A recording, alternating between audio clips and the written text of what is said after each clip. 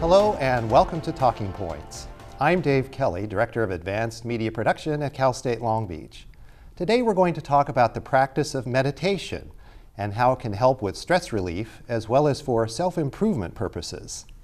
My guest today is Meghan Mac Rae. Ms. Mac Rae is a wellness consultant and she is also the Chief Culture Officer for a local law firm.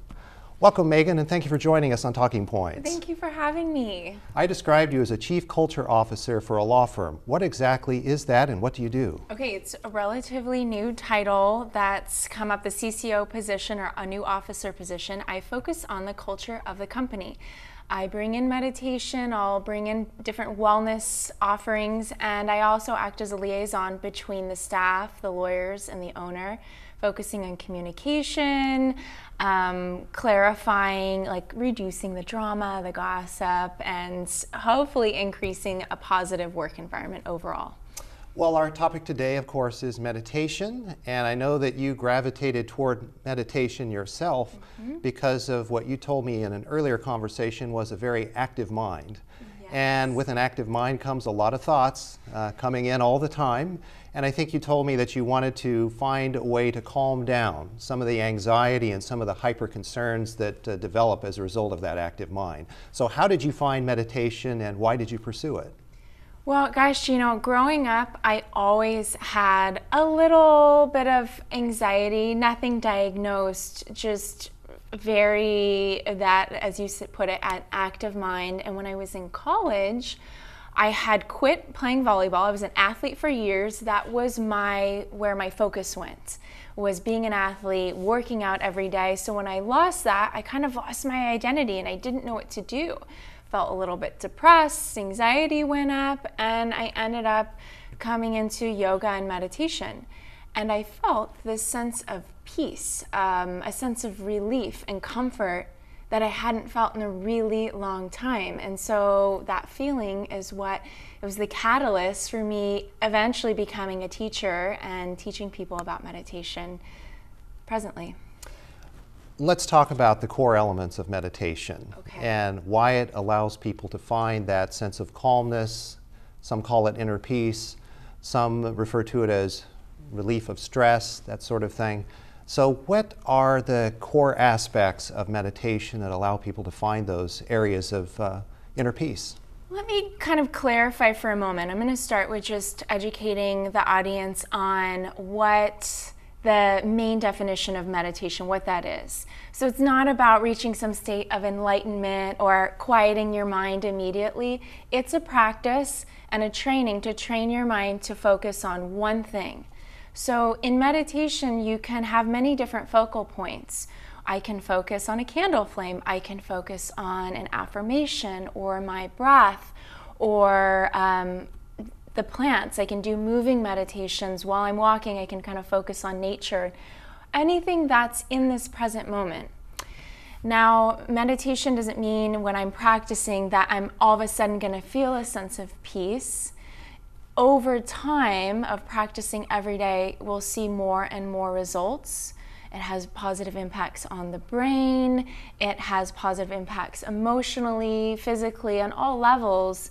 But it really is a training and it doesn't have like kind of these magical results all at once, though some people may experience amazing results right away.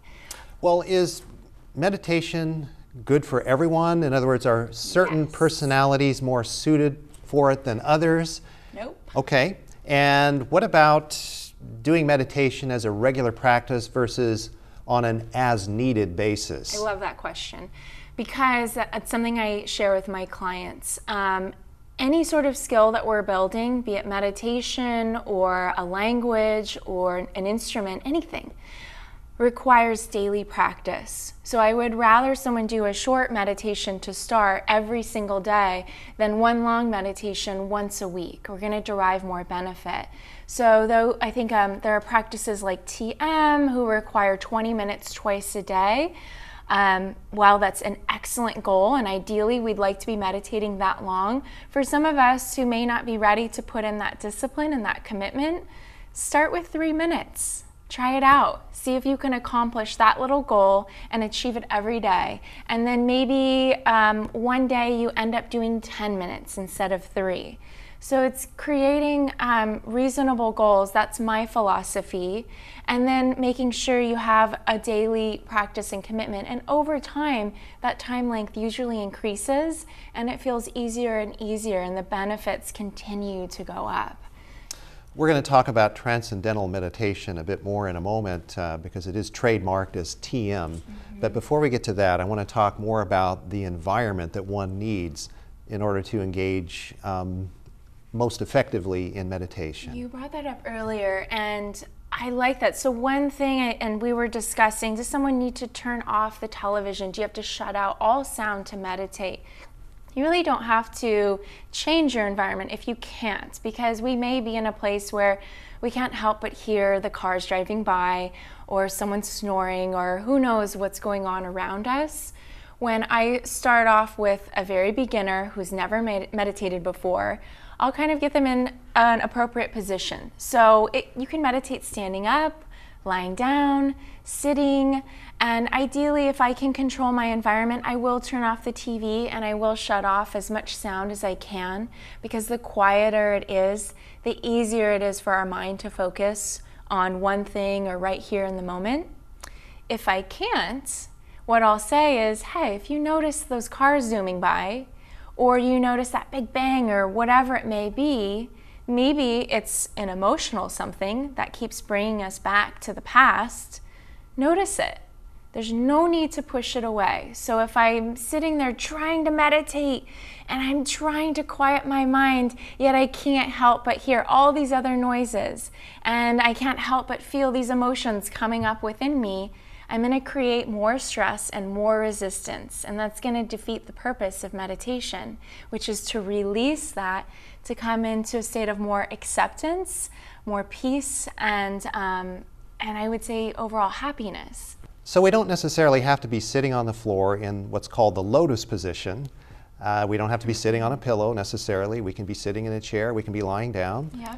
And there are different kinds of styles of meditation, and the body position is not critical.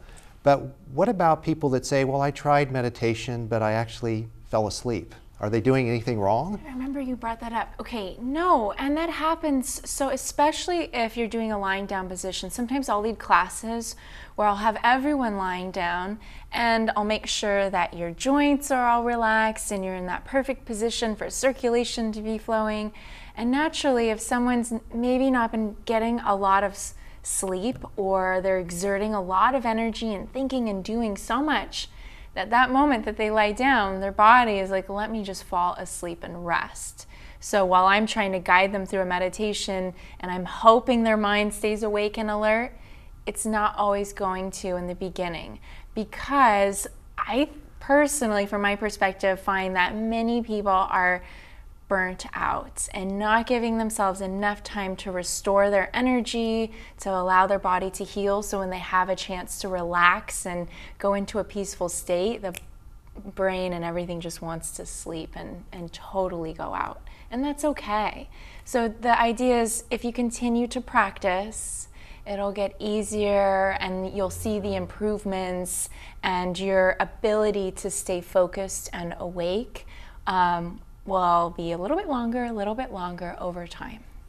Let's talk about different styles of yoga. We just have just a few minutes before we get to the break, but we mentioned transcendental meditation. That's a particular practice. There are other practices, and the reason I'm bringing that one up is because that was developed by the Maharishi Mahesh Yogi back in about the 1960s roughly, and in the 60s and 70s it became a big sensation. The Beatles went over to see the Maharishi, I think the Beach Boys as well, and so everybody was picking up on that trend. But at the same time, we also had the Hare Krishna movement developing at the same time, and people were conflating the two, and that was maybe not necessarily a fair way to look at either one of those. But so the impression was for a lot of people that TM is sort of a gateway to Hare Krishna Eastern religious cults. Religious practice of exactly. some sort. Yes, and I've gotten that as well. When I teach, I try to remove all of that the religion or any belief systems out of it and make it a bit more practical. However, you can, if you have a religion or belief system, you can surely create a meditation based upon that. And if you choose to do meditation, no, it does not have to be attached. They're two separate things, but sometimes they get mixed in together. There's so many ways to meditate. You can count 1, 2, 3, all the way up to 10, and then 10, 9, 8, 7, all the way back down to 1, and continue to repeat that. That can be your focal point. That is a meditation. So it's, for the individual, it's up to them to find and search the different styles and see what works, and make sure that it feels good to you. If you do have beliefs in certain, maybe a certain religious practice, you can use prayer or whatever you want to help your mind find that peace and be in the present moment.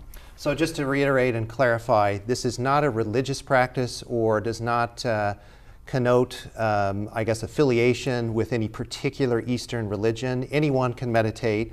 Can Christians and Jews and people of other faiths who are devout in their faiths, can they also meditate? They sure can. And you can, it's just, remember, it's training the mind to focus on something in the present moment.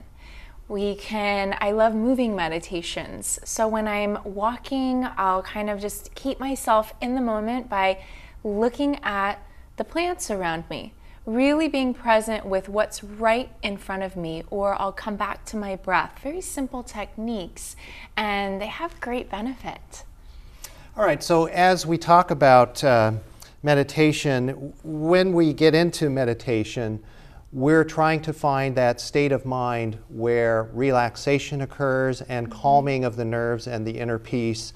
As we go into the break, we have about a minute. If people find that state, how do they utilize that to carry on after the meditation session is over? Again, we only have less than a minute now. Okay, so essentially the benefits of what you're saying, I think if I'm going to clarify upon that, is sometimes the benefits actually arrive after your meditation. You might not feel the peace of mind during the meditation. It might come later. And it's like if I eat healthy once a month versus eating healthy every day, I'm going to see the results when I eat healthy every day. So it's the same with meditation. If I'm just doing meditation once a month, is that going to bring me peace for the whole month? Not likely, because of what it's doing to creating new neural pathways and all of these things in your mind. And also we're constantly being bombarded with stressors every single day, and sometimes new triggers that we've never experienced before. So keeping the practice is important. It's part of it. And on that note, we do have to go to the break. So stay tuned. When we come back from the break, we'll talk about whether meditation is actually at odds with our modern contemporary culture. Stay with us.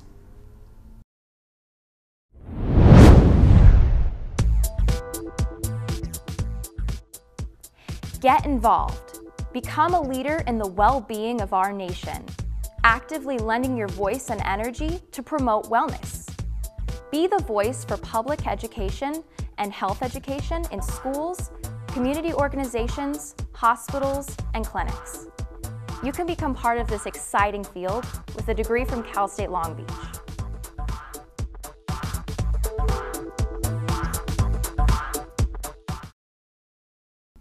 Welcome back to Talking Points. I'm Dave Kelly, and my guest today is Meghan Mac Rae. Meghan, when we went to the break, we said we were going to explore the issue of whether meditation is at direct odds with our contemporary culture. And I would suggest, at least to start, that it is, because our modern culture seems to be full of activities and connectivity and stress and everything from commuting and traffic and road rage to staying connected on social media and making sure that we're keeping up with the Joneses in that way, and texting and emailing and following the internet and so forth. So how does one transition from the hectic pace of life into meditation and deal with this whole concept of instant gratification versus looking inward? What's really funny is I found listening to all of that, I found myself going like, oh. You got caught up in the swirl. You can feel it, it's like it's so draining. And that's exactly why people something like meditation or any sort of practice that allows us to go inward, to decompress from the external stimuli is amazing, because the feeling we get, I think sometimes we're just desensitized and don't realize how overwhelming it is. But we know we're in a more overwhelmed state when we're feeling that worst case scenario mode. We're thinking of like what could go wrong versus positive solutions. I'm thinking about all the negative things about someone and myself versus what's going well and feeling good, feeling like things are coherent and in harmony. When I'm feeling the opposites, then that's my sign that I'm overwhelmed and had enough of that external stimuli. I'm too much in the conscious external, and it's time to take a break. So your 10, 15 minutes, maybe starting out, as we said earlier, 3 minutes of meditation, whatever it is our intro and our checkout, our break time, to give our mind a break, our conscious mind a break, to go within in the internal subconscious where all our habits and behaviors are swimming, which seems a little like, ooh, what does that mean? It's just about focusing more on us versus all the zillions of things outside of us. And that in itself can feel so much better than all the social media, all the television. I mean, it's really a lot, yeah. Do you have trouble getting people to disconnect from that hyperactive world? That's it. So at first, what I'll get is a resistance. Like someone may want to come and work with me, but they'll tell me, you know, there's no way, I can't calm my mind. I'm really sorry. Like I want to try this. So there's like half in, half out. Like I'll try this, but I'm telling you, it's gonna fail. No one can calm my mind. And I love a challenge. I'm like, okay, bring it. Let's do this. And so we end up sitting down, and usually I'll guide someone through into a state of relaxation by maybe relaxing all the muscles, the physical body first. And then I'll give them something to focus on. And I won't put any pressure on the person, because usually when we're in a state of feeling overwhelmed, we're already putting so much pressure on ourselves to meet deadlines, to live up to this person's expectations, to live up to our own expectations. We're judging and it's so harsh on ourselves.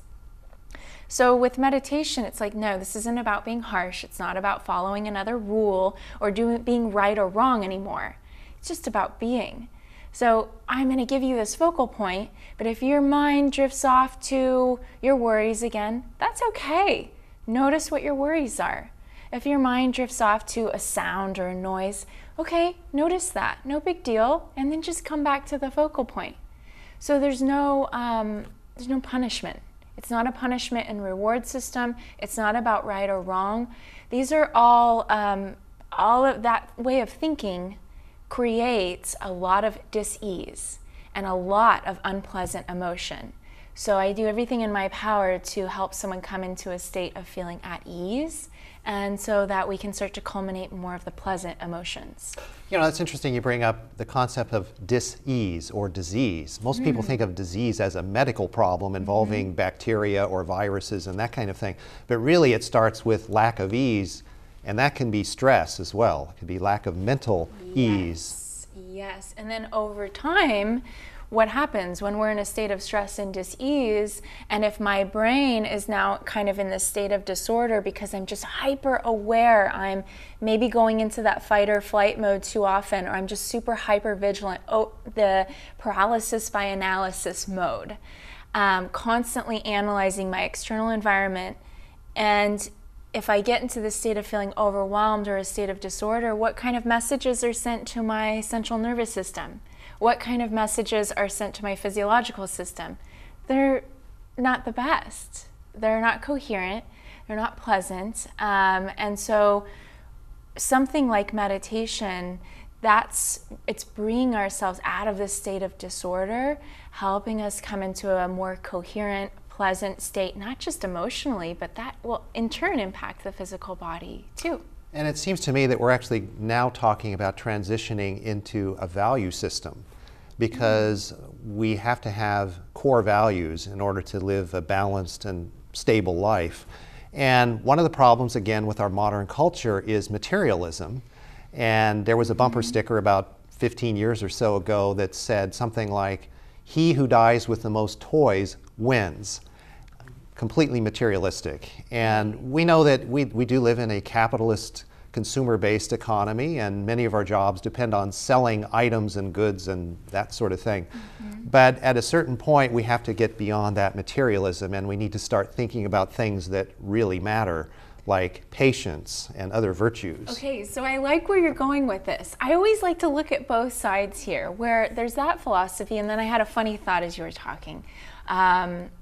Which means I wasn't being totally present, right? Because I'm thinking while you're talking. You have that active mind. I have an active mind. But I thought, oh gosh, well, hey, if you want to have a lot of toys, that's your choice, right? We live in a material world. We have bodies, that's matter. Okay, can't avoid that. Let's accept it. Don't you want to enjoy your toys a lot longer? If you're going to acquire these things and that's a part of your choice in life, you'll get to experience them a lot longer if you take better care of this material thing right here, our body, our mind, our brain. So it's just shifting the perspective a bit.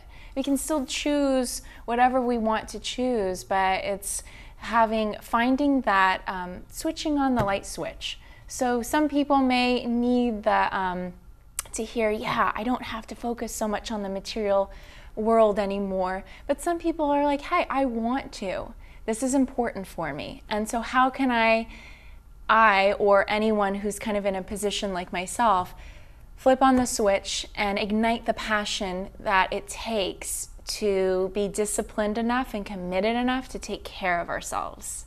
Are we really talking about finding balance and moderation in our lives? Because we can't completely disconnect from the modern world, that's obvious. Exactly. Our jobs depend upon it. Yeah. But do we need to find that balance so that we're not always on the go?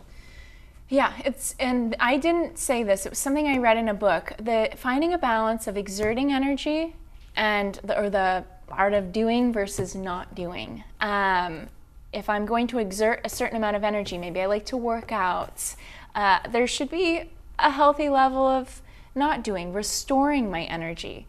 So I can't operate on an empty battery all the time, or else I'm gonna hit a wall. My moods are gonna go, off the charts, and I'll have very little mastery over my emotional reactions.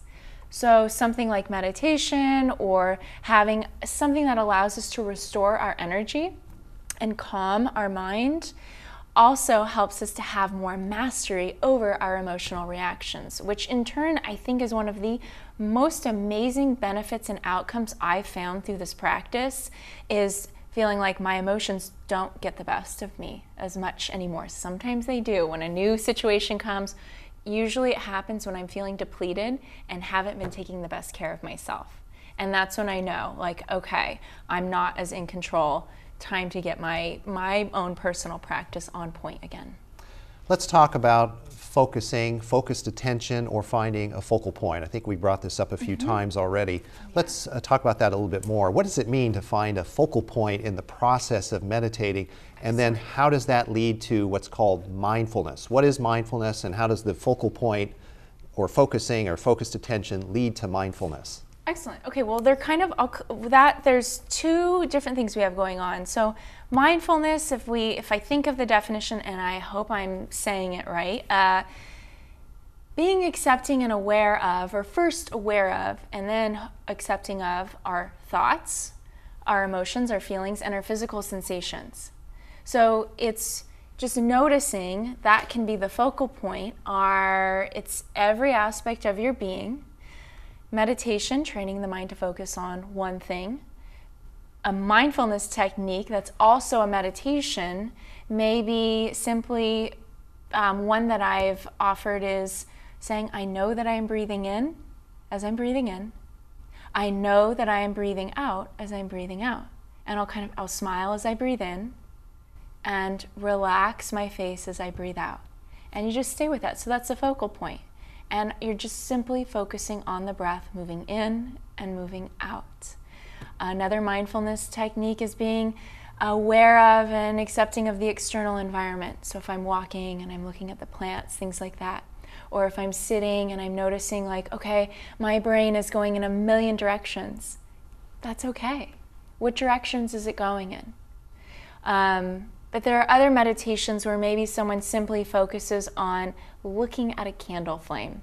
And your focal point is just that candle flame, and every time your mind wanders off to something else, you notice and you bring it back to the candle flame. So hopefully that answers your question of how that goes together. And you can come up with, you can have an instructor help you find a focal point if you want, or you can do research online, or hopefully based on the information I'm giving today, you can come up with something that feels good to you, you know? As we talk about mindfulness, is it possible for mindfulness to lead to greater compassion? Can we find compassion within mindfulness? In other words, if we're going through life holding grudges, or we're holding up our guard, keeping our guard up so that we're not letting anybody get close to us, is that a problem? We just have a couple minutes left. Okay, so compassion is being more sympathetic and concerned when someone is suffering, right? I'm going to be less compassionate and concerned about someone else's suffering if I'm suffering. It's going to be harder for me if my cup spilleth over with really, I'll use the word toxic, but hurtful type energy if I'm in a lot of pain. So if I can sort through my own pain and my own wounds and my own stuff, that opens me up to be more compassionate for others who are in a state of suffering or in any sort of state of pain. Yes, I believe so. We've just about run out of time. Okay. I'll give you about 15 seconds here at the end. In 15 seconds or less, if you were going to advise somebody to start with meditation, what's the first thing they should do? Okay, so I advise starting with the breath, the one that I gave earlier, sitting down, finding a comfortable position. Back is nice and relaxed. You can lean back in a chair. Feet are planted. Uncross your feet. Just get everything really comfortable. Hands, face, close your eyes. And all you have to do is sit there as you're breathing in. I know that I am breathing in. I know that I'm breathing out as you exhale. It's actually, I did not come up with this technique. It's one that I was taught. And do that for 5 to 7 breaths. Just that. Unfortunately, because of television, I have to cut you off. Okay, so it's kind of stressful okay. with this technology, but I want to thank you for being here today. Thank you so much for having me. It's really a pleasure. Our pleasure. And thank you for joining us for this edition of Talking Points. Be sure to join us again soon for another episode. Until then, have a nice day. I'm Dave Kelly.